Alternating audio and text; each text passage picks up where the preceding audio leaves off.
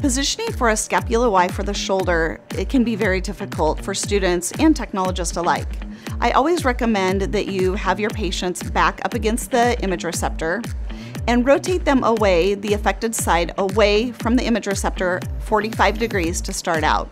Then we are going to be palpating the superior angle and the acromial process of the scapula and getting that area perpendicular to the IR. So you're always going to be rotating more from 45 degrees up to 60 degrees. So you really want to feel that line between those 2 points of the scapula to be perpendicular to your IR. If you are a technologist or a student that prefers to do your patient with the side down, you would turn your patient around so that they are facing the image receptor.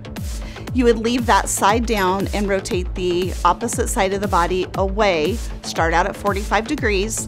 Then again, you're going to palpate the superior angle of the scapula and the acromial process. And between those 2 lines, you're trying to make those perpendicular to the IR.